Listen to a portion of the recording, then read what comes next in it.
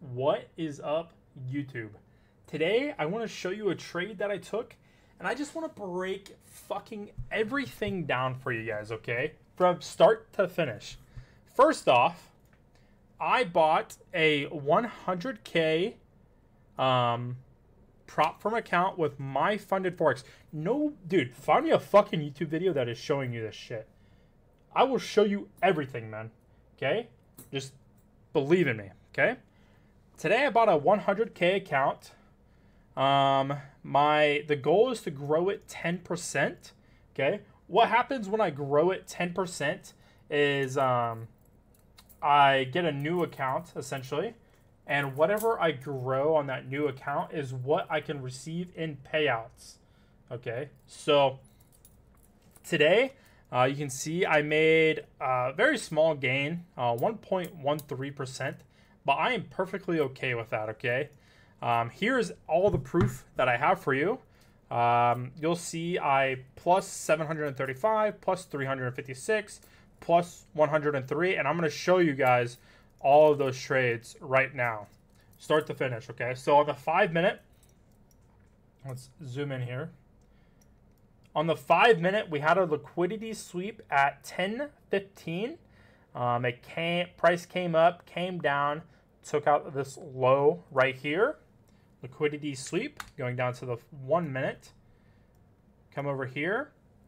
Price, after this liquidity sweep over here, price started shooting back up, creating this fair value gap here and this fair value gap here. Okay. Price came in, creating this new high, came in, hit my fair value gap, and then retraced back out with a breakout structure here on this line here. Okay, now I bought in around here, but with the spread, not necessarily spread, but the asking price, it was a little bit higher. I could have had a better return, but I ended up entering the trade here, and then from there, price came up, and I closed out 0.75% of my position, which netted me that 735. I ended up buying 20 lots, and this is me selling 15 right here, okay? What this does is when you're looking at it, and my price is right here, if price was to come all the way back down and hit my stop loss, I would have only lost, or I wouldn't have lost anything, and if it hit my stop loss, I would have been up 450 bucks for the day, okay?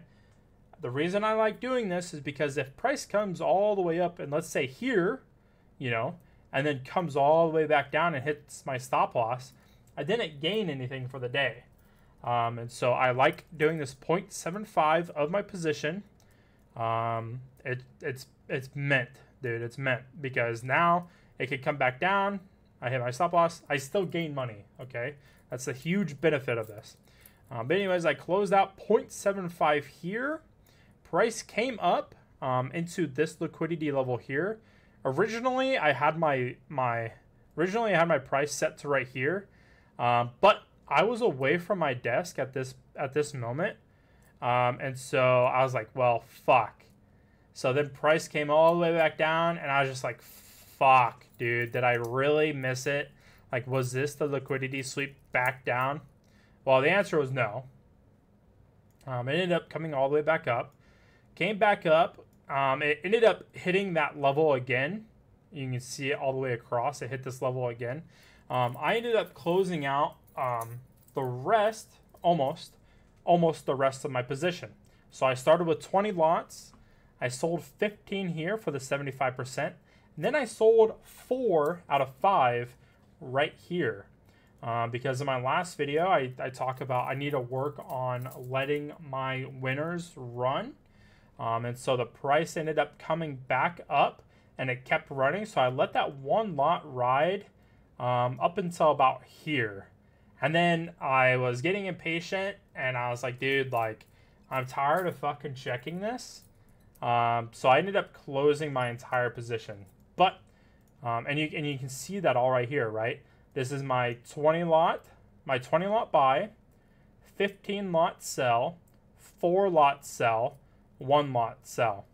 Okay, so you can see my entire profit margin for the day. I don't know what I just did. So yeah, this is my account, 1.13. I need to hit 10%. So yeah, hopefully you guys learned something new today. And I will make another video the next time I trade. Oh, and I'm playing World of Warcraft, and I'll see you guys in War Within. Peace.